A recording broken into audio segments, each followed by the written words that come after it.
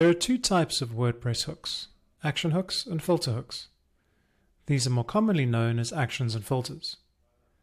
In this video, we'll focus on actions, but check out the filters lesson for more information on filter hooks.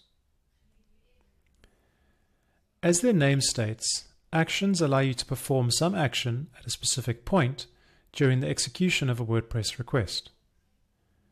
To better explain this, let's look at an example. When developing a WordPress theme, it's possible to enable support for different post formats.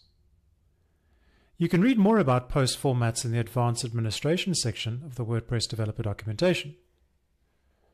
Post formats are a way to allow users with access to create posts on a WordPress site and choose from a predefined list of formats. Depending on the chosen post format, a different template layout can be rendered, displaying the post in a different way. To enable post formats, the documentation indicates that you need to use the Add Theme Support function and recommends that this be registered via the After Setup Theme action hook. This hook is defined in the wp-settings.php file after the theme is loaded. Here, the doAction function defines the action hook with the hook name of After Setup Theme. You can also read more about this hook in the reference page for this hook in the developer reference. Here we see that this hook is fired during each page load, after the theme is initialized, and is used to perform basic setup, registration, and initialization actions for a theme.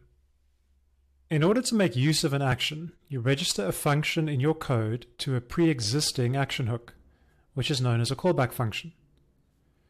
To register your callback function on an action, you use the WordPress add action function. You will need to pass the hook name and the name of your callback function as arguments to the add action function.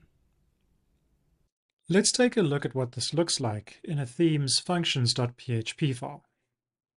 For this lesson, you're going to write some code inside your currently active theme. Please note that this is for demonstrative purposes only. Unless you are developing the theme yourself, it is not recommended to edit an existing theme's files directly.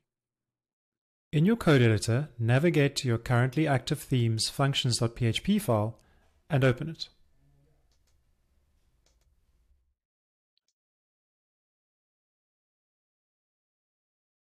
If your theme doesn't have a functions.php file, you can create one in the root of your theme directory. Just make sure it's named functions.php and has the opening PHP tag at the top of the file. Then, add the following code to your functions.php file to hook a callback function into the After Setup Theme action hook.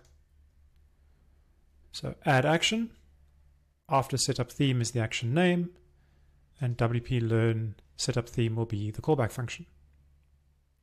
Next, you need to define the callback function. To do this, use the PHP function syntax with the name of the function that you want to define. Function WP Learn Setup Theme, and the function is created. Then use the Add Theme Support function call inside your callback function. For this example, you can copy the code from the post formats documentation.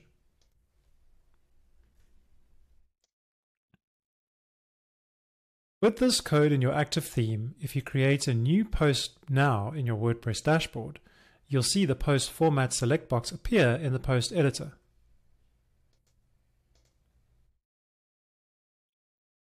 And you can select the required post format from the two that you enabled. As you can see from this example, you can use actions to perform something, either enabling some already existing feature or adding something to the request execution.